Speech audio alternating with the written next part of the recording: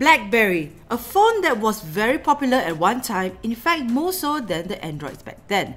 However, much has changed and now we see that the new Blackberries sport Android OS instead, paired with Blackberry's security layer. Here we have the DTEK60 and let's see how it fares.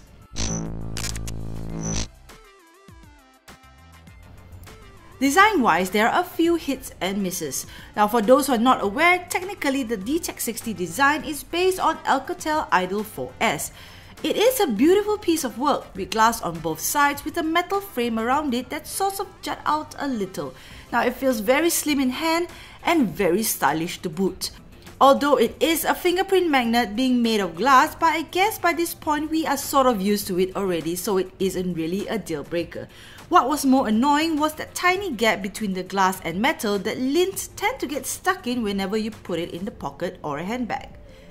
Now the dark grey finishing under the glass at the back looks really pretty, but I really hated the protruding camera bump that didn't allow me to place the phone on its back properly.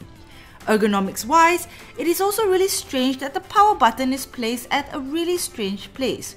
Well, right at the top corner of the left side, which is really hard to reach. Now the ideal placement for this button is instead replaced by a shortcut button, which I always tend to mistaken as the power button.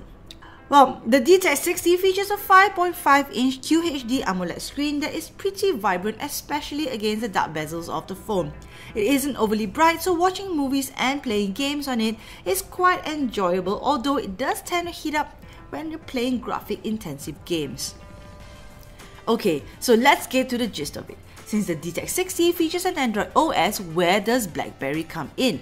Well, introducing the Blackberry Hub, the software that makes a Blackberry, well, a Blackberry. Firstly, the DTEK app that comes pre-installed with the phone allows you to manually switch off permissions, whether it is your locations, camera access, and so on, for each and every app installed in your phone.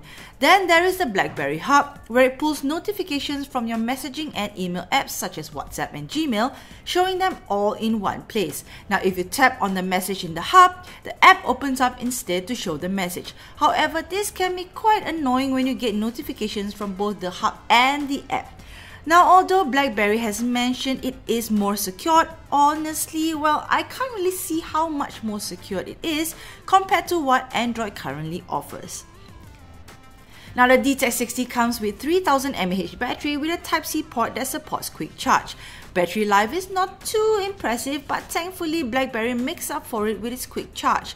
As for its camera, it is your usual run-of-the-mill higher-end smartphone camera that produces decent photos in normal lighting conditions and kinda grainy in low light. The photos aren't the best since it always looks like there is a soft filter of sorts overlaid, but generally it is pretty decent.